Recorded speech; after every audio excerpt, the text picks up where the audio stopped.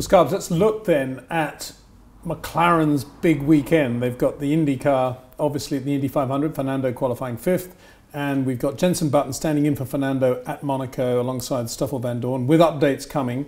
And we have a 3D now, not only of the Formula One McLaren, but comparing that with the IndyCar. Talk us through it. Okay, if we could sort of just stop here. I mean, the first thing you can tell is that they're very different sizes and shapes. The McLaren F1 car is much longer in the wheelbase.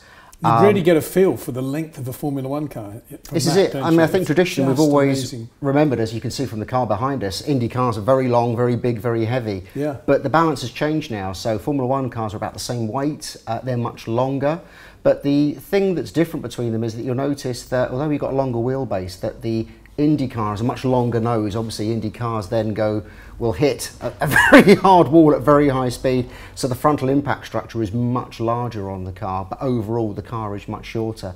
Equally, you see the general shape of the side pods. The McLaren has a typical F1 Coke bottle shape where the bodywork slims in between the rear wheels. And the Dallara-made IndyCar has very much an out-swept side pod, quite old-fashioned in Formula One sort of aerodynamic terms, but very reminiscent of the Dallara-made Formula E car as well.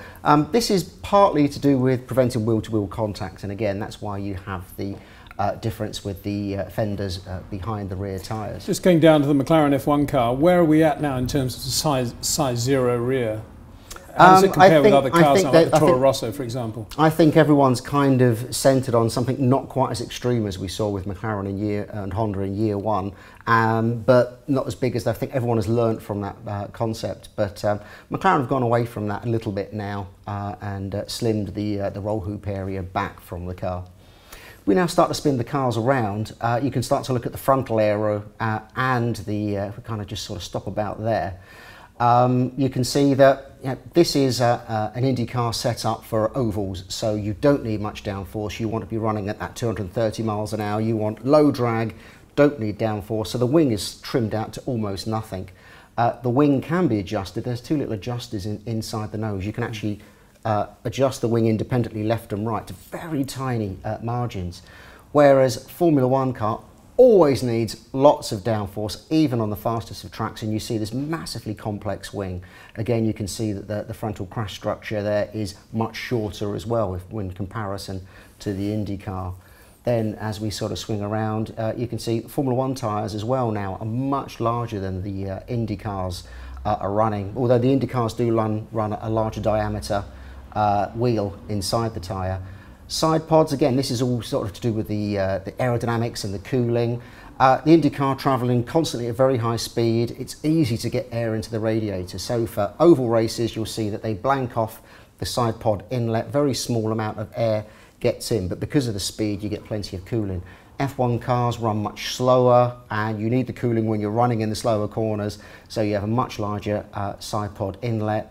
All of the aero add-ons and the bodywork add-ons around the front of the McLaren F1 car are for aerodynamic purposes.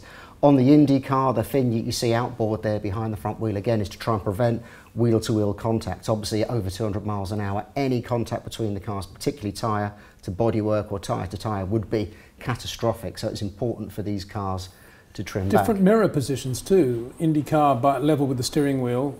Formula One further back or not? Or is that an optical illusion? No, that probably is the right. Formula One teams move the mirrors around. McLaren, interestingly, have probably one of the highest and sort of furthest back mirror positions of most of the other teams. Everyone else plays with it a little bit. They've all got different ideas what they want to do. And Fernando running the same helmet as he does in Formula One, in Indy. Yes. Bell helmet, the only difference being that there's a lip you're allowed to have in Formula One, you're not allowed to have in Indy. You can't have the spoiler on the back of the helmet in IndyCar.